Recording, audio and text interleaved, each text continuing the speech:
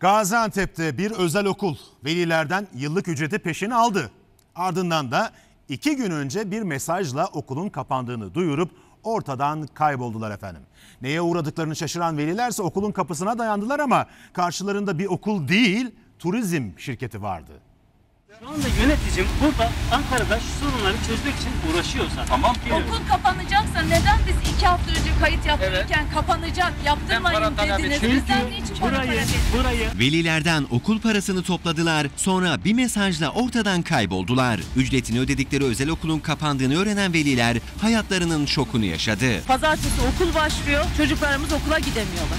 Ben peşin ödemi ve paramı da istiyorum, muhatap yok içeride. Kaptırdıkları paraya yanan velilerin çocukları da yüz yüze eğitimin başlamasına 2 gün kala okulsuz kaldı. 3 gün önceye kadar velilerden 2021-22 öğretim yılı için yaklaşık 7.000-7.500 arasında ücret de alındı. 3 gün öncesine kadar bir şey yoktu. Burası Gaziantep'te bir özel okul. Daha doğrusu okuldu. Senelik öğretim ücreti velilerden peşin alındı. Ancak iddiaya göre 2 gün önce gönderilen bir mesajla okulun kapandığı duyuruldu. Dün mesaj geldi. Dediler okul kapandı. 1 milyar para yatırmıştı.